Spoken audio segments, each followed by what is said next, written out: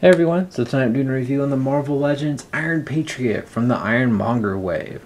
I honestly really like this figure. It would be cool to, I wish he came with a Norman Osborn head, but I know this is kind of at the beginning of the, ramping up to the Marvel Legends, getting a little bit more attention.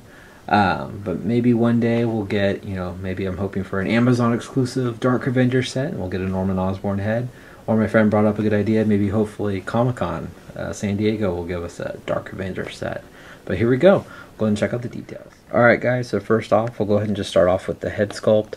It is the Extremis Iron Man armor, besides the star on the chest. But you can see it's got a nice silver paint application on the faceplate there. I think that looks really good. Along with the orange eyes, you can see some of the black lining around those eyes. But it's a nice silver paint application. It's pretty clean. It's got a little black mouth, and otherwise it's more of that pearlized plastic on the red. You can kind of see some of the swirl marks in there, but I think that looks really cool. And then coming down his neck, you can see some of the rivets and the metal of the armor on his neck. And you can see the nice star on the front. It's all sculpted. It's got that same silver paint application as the front face. And got the little shoulder pads here. They're in that same red, marbleized plastic. Coming along the back here, you can see some rivets. Looks really cool. And it's got this nice, more like a blue marbleized plastic here on its back. I just love how you can see. I've always been a fan of the Extremis armor body. So when they reused it on this guy, I thought it looked cool. You can see some more of the lining at the plates of the armor. Looks really cool. Coming down the front of his stomach. It's got that nice silver paint application. It's going across the front, along with the red again. And it goes back into silver and the red.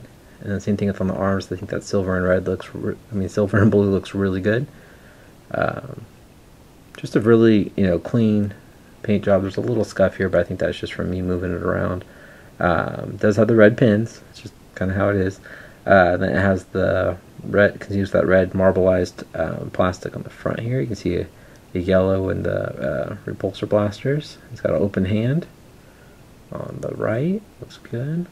And he's got more of a fist. You can still see the repulsor on there. On the left hand, the one in the haul video, this is my other one, actually has two fists. That's because the guy actually, whoever had it before, had pulled off the Extremis Iron Man hand and put it, the fist into here, and then had two open hands on the Extremis. I can show you later in a comparison so you don't hear me rambling too much. So here's the blue again. It continues with that blue marbleized plastic along with the silver on the thighs. I think that looks really cool. Again, it's got good sculpt work. You can see a little circle. These little things can rotate to get better leg articulation without having to worry about them being popped off. So you can, move it out and not worry about the rubbing, which is always a plus to me. And it continues with the red marbleized plastic on the knees down to the feet, and it just kind of continues down. And it's got some pointy toes there, and you can see the little boosters on the bottom also, which is cool. Alright, so we're going to go over the articulation. So his head looks up very far. Actually pretty far front. Look at that. It looks pretty much straight all. Yeah, I'd say that's all the way up. Looks down, and you can also look left and right. He's got kind of that head rocker, but you can also kind of shift it. See, there we go. He's got ball joints in the shoulders, and these things move. The shoulder pads move out of the way fairly easy, and then they move forward and back. And it's just on a little pin, so you can kind of see it just pops right off if you wanted to. It looks a little weird. You just pop them back on. There we go. He's got an upper bicep swivel, double jointed elbows, wrist rotation, also a hinge at the wrist. It's got a nice, let me zoom out guys. It's got a nice ab crunch, crunches forward, continues with that blue, crunches back. The silver continues, which is always nice. Also rotates, kicks not so far, up, not very far at all. And then he spreads about that much. Got a rotation at the thigh, but it's not much. You can see some of the silver plastic or paint right there, but it looks really weird when you rotate it. But even when you rotate it, see, it doesn't still help him kick forward. He's got double jointed knees, no boot rotation, ankles move down about that much, move up, No ankle rocker, but it does have the rotation. And no pegals at the bottom of his feet. Alright, and I'll show you guys how tall Iron Patriot is. Alright guys, so Iron Patriot stands right around a little over 6 inches tall. And here he is next to the movie Iron Patriot that was from the same wave. We've seen this body mold used dozens of times, maybe not dozens, but quite a few times. So you can kind of see the movie Iron Patriot next to the comic Iron Patriot from Iron Man 3? I'm trying to remember. And then here he is next to the Extremis Iron Man along with the stealth variant.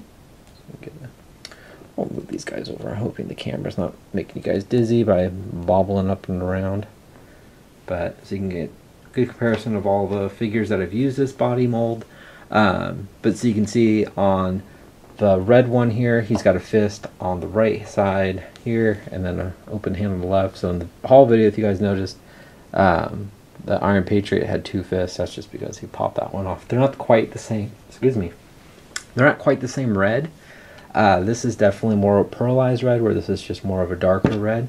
So it looked kind of funky. I did end up switching them back just because I'm weird that way. I like to keep them as original as possible. But this is another really cool Iron Man. Extremis isn't even that much money either, so he's definitely worth picking up. I just think he's such a cool looking armor. But there you go, guys. That's my review on the Marvel Legends Iron Patriot. I think he's a very cool figure. Great, they're going to build up Dark Avengers, even though Arius is insanely expensive. But it's still a very cool figure to have.